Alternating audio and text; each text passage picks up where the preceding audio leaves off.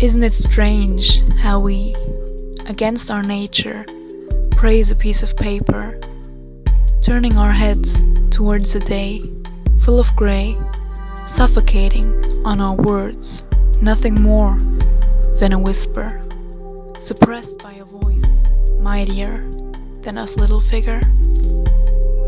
Isn't it strange how even a mountain of colored paper growing higher and higher is incapable to lit the smallest bonfire?